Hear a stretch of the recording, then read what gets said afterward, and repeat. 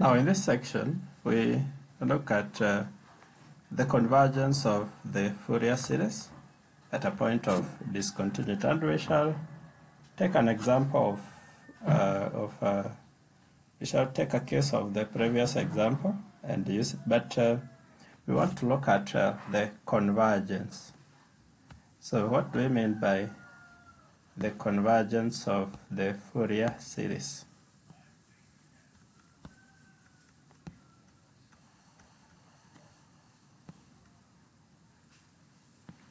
Convergence of Fourier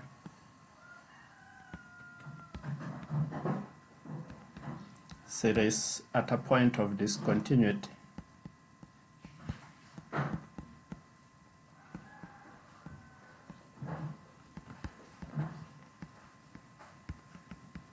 At a point of discontinuity. That is what we want to look at here. Now, normally when we have a function which is has a discontinuity, points of discontinuities, the problem is that when we want to deal with such function, and especially we want to do some operations like differentiation, when we get to the point where the function is not continuous, then the process fails.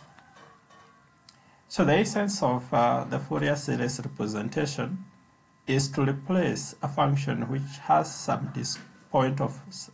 points of discontinuity with a function which is continuous everywhere. So you may have a function, say, a function that looks like this. At some point here, which I can call x naught, the function fails to be continuous. So that you can draw a continuous line between a point from point A all the way to point x naught, but at point x naught you have to lift up your pen. So basically a discontinuity is simple as that. Between point x naught and B, the function is continuous again. But what happens at point x naught?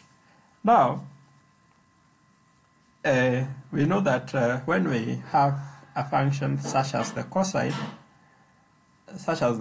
function or a sine function, we get a kind of a wave. So it's not a straight line, it's a kind of a wave that starts from 0 if it is a sine, or starts from 1 if it is a cosine function. So by representing a function in a Fourier series which is a sum of many cosine and sine terms, we want to write our function as a wave. But we want to make this quantity so many, we add them. We add these waves, so many of them, until we get something close to a straight line. Something very, very close to a straight line. Now, but the idea here is the whole idea is what happens when we get near to the point. So we can use very many terms here. We can add very many terms until when we have almost a straight line here and almost a straight line here. But what happens at the point when you're near here, because this function has to be continuous everywhere. Now, this function normally will deviate. It will normally deviate from the actual line. The series will actually deviate. When it reaches, you start with a function here which oscillates like this, but near the point of discontinuity, it normally deviates and now oscillates around this line. The idea is that we get a function which is continuous. So if we want to carry out any operation around the point of discontinuity, we can carry out on the series, but it may have failed in the original function. But now we use as representation which is continuous everywhere. So that's the whole idea about the Fourier series representation. It's just to replace a function which has discontinuities with another function which is continuous everywhere. Now, we can add so many terms, as I said, until we get a line here which is almost a straight line, but something happens near the point of discontinuity. This series that we are getting must deviate from the original line here, must deviate from the first line here from A to B. It deviates, and at the point of discontinuity, the curve will cut this line. At x naught, the value here, the value that we get here, I will call it C. That value is basically the midpoint between these 2 points, this point and this other point. So the value of the series, I can call this one K1 and K2. The series will assume at point x naught,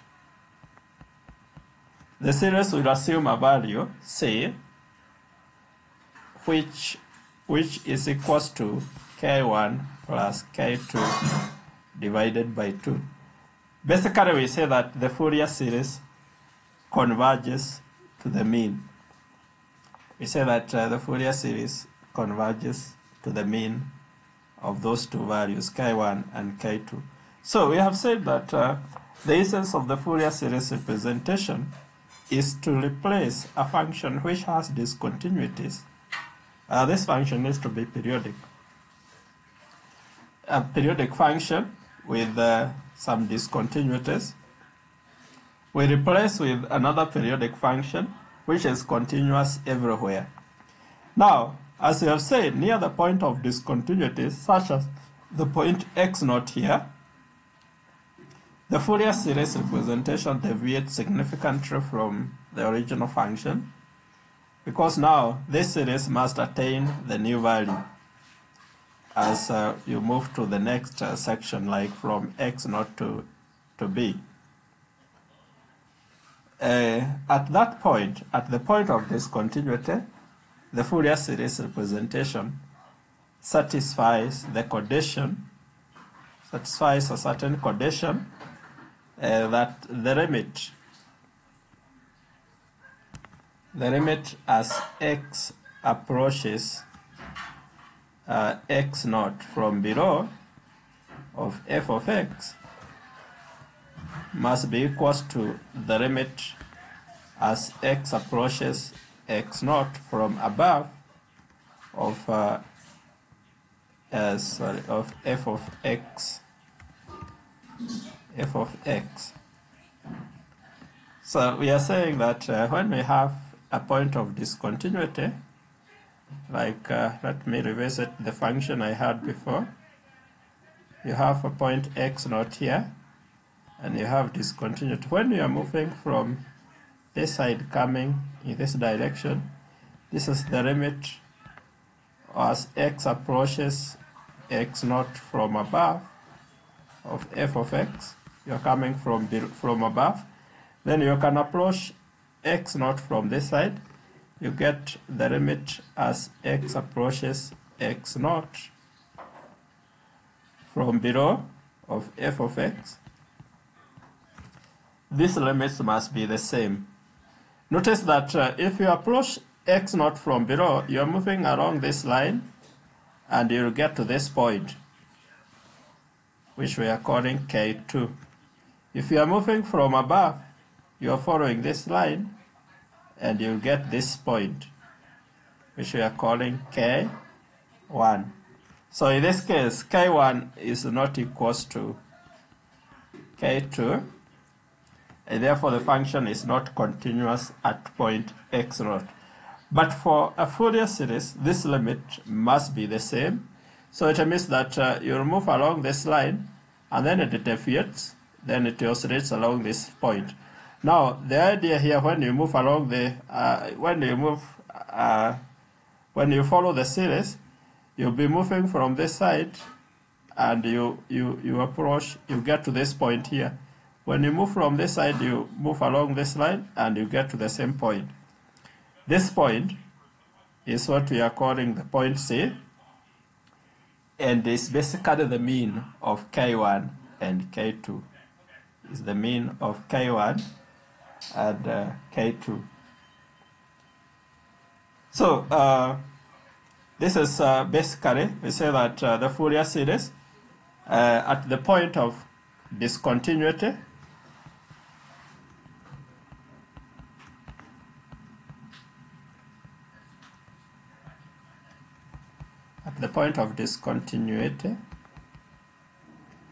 the Fourier series converges to the mean.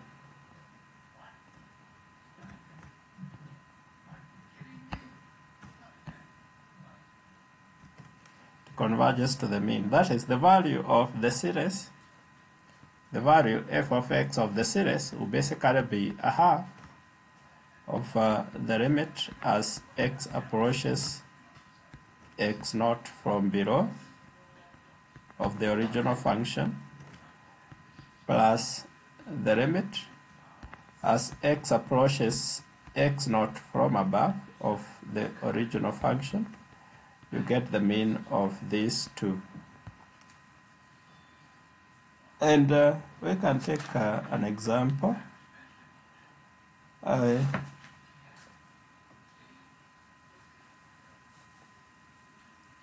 want to consider a function, for example, e.g.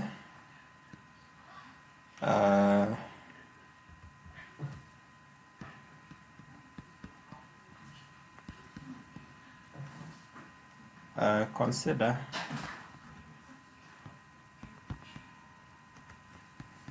the function.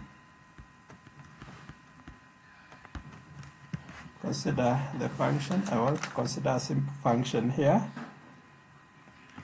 f of x.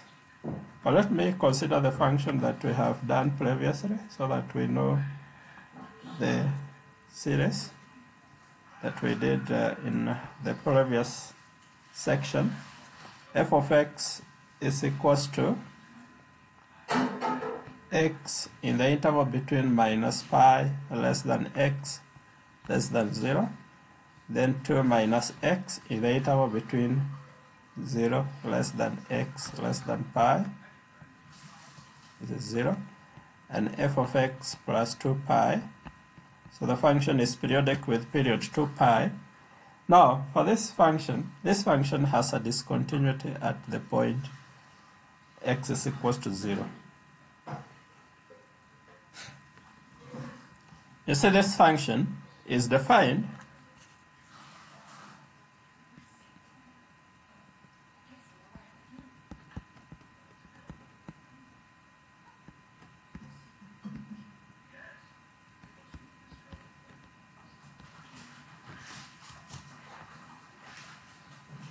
the function has a discontinuity at x is equals to 0. You see, this function is defined in such a way that f of x is equals to x in the interval between 0, sorry, not to 0, but from minus pi to 0. So you can consider tabulating, and you'll have x and f of x. You start from minus pi, maybe minus pi all over 2 up to 0. This will be the value of f of x is equals to x. So this will be minus pi over 2 and 0. So this will be, this is how the function behaves in that section. Then f of x is equals to 2 minus pi in the interval between 0 and pi. So you can try to tabulate, and simply we have x and f of x. You have when x is 0, maybe you can go to pi all over 2 and up to pi. When x is something is not correct here. This one is not pi, that one should be x. So when x is 0, you'll have 2 minus 0, which is 2. When x is pi, you'll have 2 minus, when x is pi over 2, you have 2 minus pi over 2. Then 2 minus pi. We can easily put those in decimal, but I will just leave them like that. Now, you see that there is a, if you find the limit as x approaches 0 from below, from values that are less than 0 of f of x, if you consider values that are less than 0, you are here. Because in this case you have something like this, minus pi all over 2, 0 is here. So you are approaching 0 from this side, from the left hand side. If you are approaching 0 from this side, then you'll get to this value here, 0. So the limit of f of x as you approach 0 from below, you get 0. But if you approach, if x approaches 0 from above, from values that are greater than 0, for example, you start from pi here, and you move towards 0 here, then the value of the function becomes 2. So f of x becomes 2. In this case, you are approaching 0 from values that are greater than 0. So we call that the right-hand limit. You are approaching 0 from the right-hand side. So now you see that the limit as x approaches 0 from below of f of x is not equal to the limit as x approaches 0 from above, because one has a value 0, the other one has a value 2. But now the Fourier series representation must be continuous. So in this case, the left-hand limit and the right-hand limit must be equal. So, and the value would be the mean of the two. So in this case, for the Fourier series representation, the value at 0 will be the mean of these two quantities here, half of 0 plus 2, which is 1. So the Fourier series representation should assume a value of 1 at 0, the mean of these two, 0 and 2. 0 plus 2, which is 1. So in this case, we had obtained the Fourier series representation for this one previously. And if you go back to our series, you see our series here. So what we need to do is that at the point when x is 0, that is the point of discontinuity, f of x on this side, the f of x here, this f of x here will be equals to 1. Then we can substitute here and write 2 minus pi all over 2.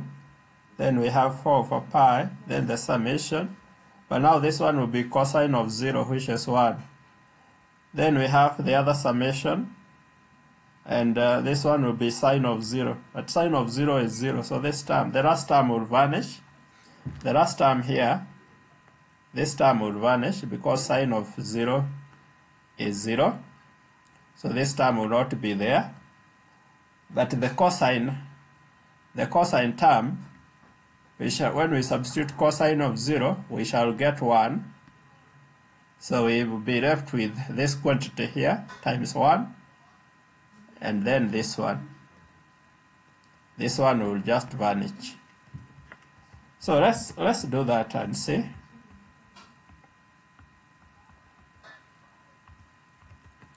Let's do that and see what we get. So in our case, we shall now write f of 0 is 1. So the Fourier series, let me write it here, was 2 minus pi divided by 2, then plus 4 all for pi. The sum n is equals to 1 to infinity. Then we have 1 over 2n minus 1 squared cosine of 2n minus 1x plus the sum we have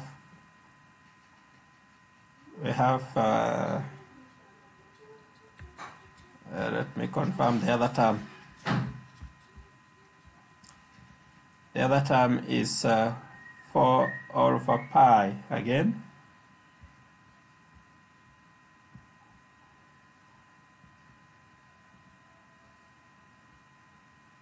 So I have 4 over pi. The sum from n is 1 to infinity. Then I have 1 over 2n minus 1 sine of 2n minus 1x. So when x is 0,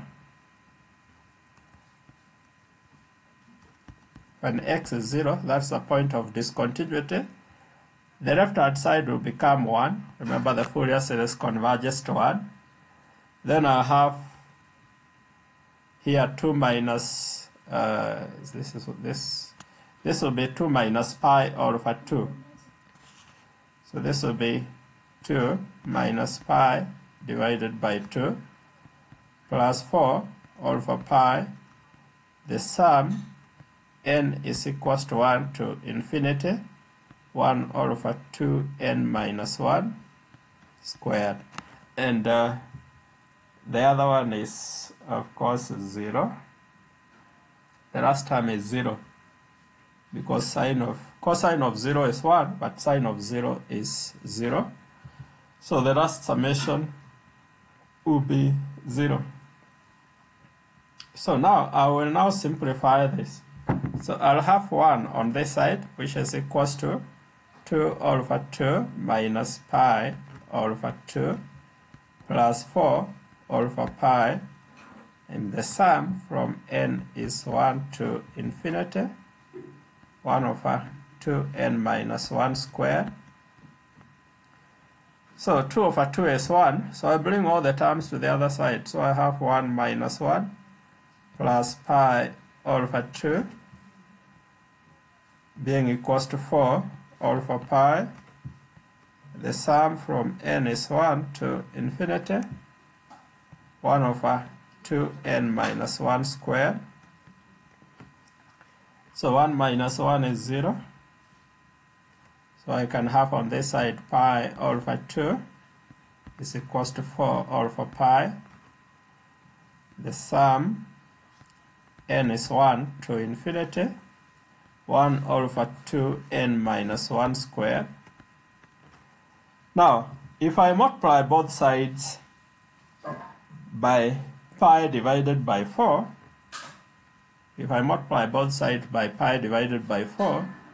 I'll get pi squared over 8 on this side, which will be equals to the sum, n is 1 to infinity, 1 over 2n minus 1 squared.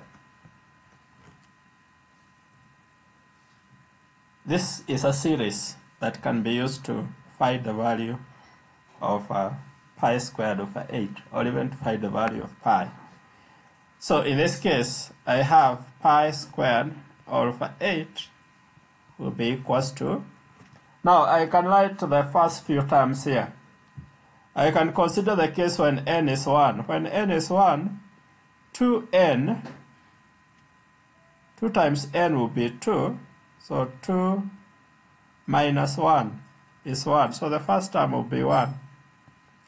If I consider the case when n is 2, 2 times 2 is 4. 4 minus 2 is 3. So I get 1 over 3 squared. When n is 3, we get 2n minus 1 is 5, so I get 1 over 5 squared.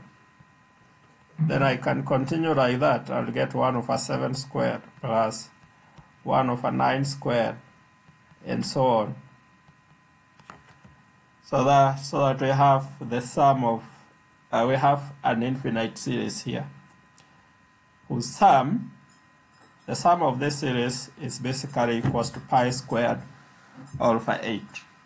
The sum of this series will basically be equals to pi squared over 8. Now, I want you to try out this other one. This one is an exercise. First one, you obtain the Fourier series representation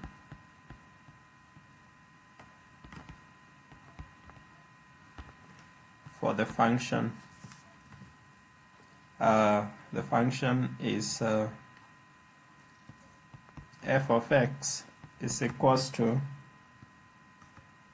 x in the interval between 0 and pi, and the function is 0 in the interval between pi and 2 pi, and the period is 2 pi. So once you get that,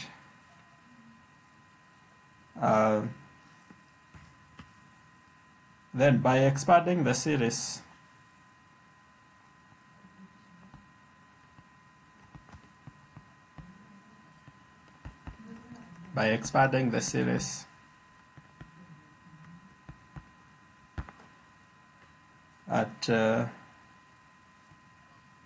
at x is equals to pi. The discontinuity here is at pi. The point here, the discontinuity is at pi because we see pi here, pi here. That's why we have the point of discontinuity. So by expanding the series at the point of discontinuity, which is x is equals to pi, show that pi squared over 8 is equals to the sum from n is 1 to infinity, 1 over 2n minus 1 squared. Of course, this is what we have shown in the other example, but you can show it with even with a different series. We don't have to use only the other one. So you can do this one. Now, when you write the Fourier series, of course here, when you write the Fourier series, f of x is equals to a half a naught plus the sum n is equals to 1 to infinity a n cosine of n pi x all over L plus bn sine of n pi x over L. When you write this, remember here you can see that the period is 2 pi. The period is 2 pi here. The period is 2 pi. So the period t is equals to 2 pi, which implies that L, which is equals to t divided by 2, will be equals to pi. And so where we have n pi x all over L, we shall just have nx. And also when we write a naught, which is equals to 1 over L, integral from minus L to L, f of x dx. Of course, L is pi. But now, how do we integrate? If you look at the function by definition here starts from 0 all the way to 2 pi. That's one period. So we shall not start integrating from minus pi because we don't have minus pi here. We don't have minus pi here. The lower limit can only be 0. And so we go to 0 to pi, then from pi to 2 pi. That will be one periodic interval. So don't put the limits blindly. You need to see, although we write by definition like this, when we come to substituting, we shall write 1 over L, 1 over pi in this case. But now we shall start from 0 to 2 pi, because that's where we have the function defined. And then we see that we separate this into two intervals, 0 to pi, where the function is x. Then we have the interval from pi to 2 pi. And this interval, the function is 0. So that the integral here, this term, we don't need it. We only need the first one. And we shall write 1 over pi, then 1 over 2 pi x squared from 0 to pi. And this gives us 1 over 2 pi, then you have pi squared, which is basically pi divided by 2. This is the value of a naught. This is the value of a naught, is pi divided by 2. We can find an,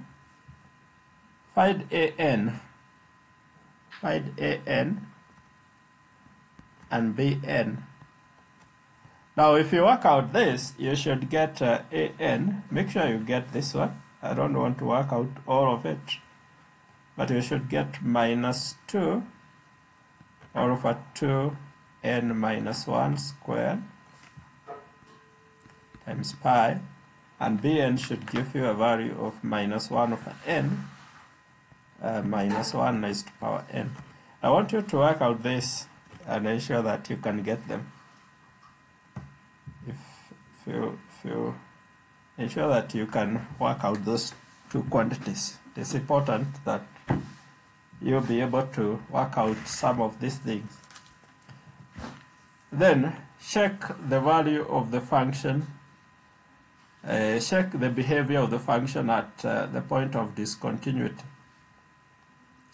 Where is the point of discontinuity?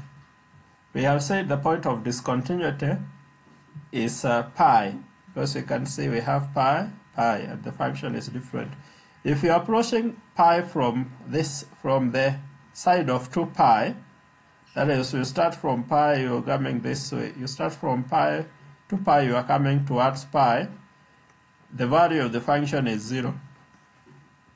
But if you are up in this interval, approaching from 0 to pi in this direction, the value of the function is defined by x. So by the time you get to pi, the value of the function will be pi,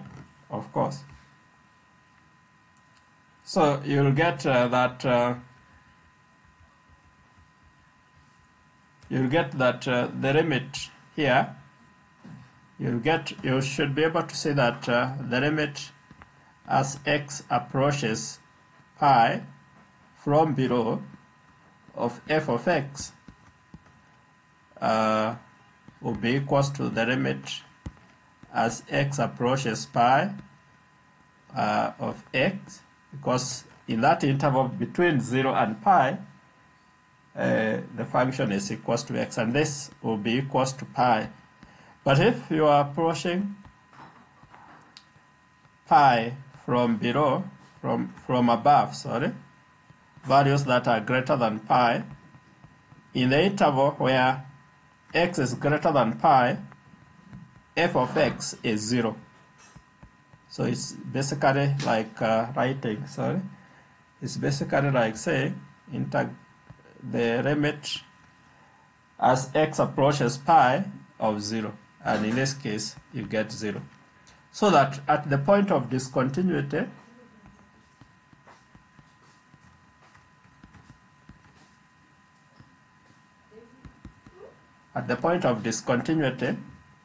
the value of f of x, f of pi here will be 0 plus pi divided by 2, which is basically pi divided by 2. So the Fourier series will converge to a value of pi over 2. The Fourier series will converge to a value of pi over 2. And now this is the value that you substitute. Once you have your series, you should be able to substitute that. This was supposed to be an exercise, but I've done almost everything. But because it is still an exercise, make sure you can complete and show that the series will converge to this one.